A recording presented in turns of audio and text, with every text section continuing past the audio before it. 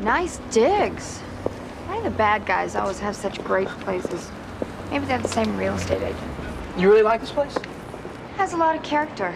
I like the ironwork on the door.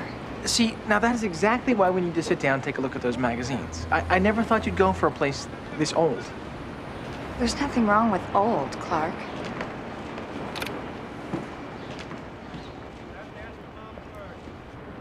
Wow, this really is a nice place you have here, Dr. Dudson.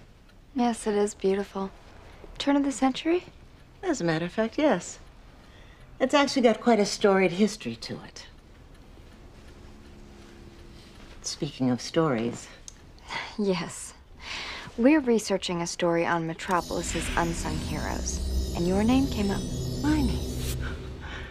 Why, I'm just a simple, albeit uncommonly brilliant, medical researcher. Hardly a hero. It's not your medical research we're interested in. No? It's all the altruistic work that you've done for Metropolis's elderly. I'm afraid I still don't know. Well, you do personally subsidize Leisure Park.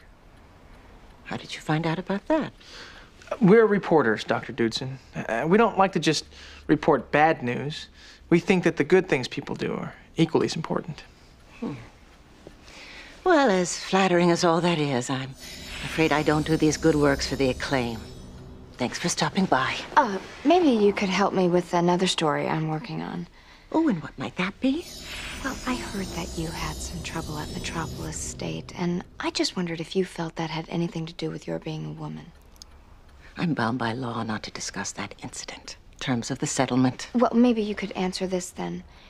Why is so much of your work focused on youth? You're a woman, you should know. Oh, but then you're still young and vivacious. Probably never occurs to you that one day all those pimply-faced box boys at the supermarket won't be in such a hurry to carry your bags for you.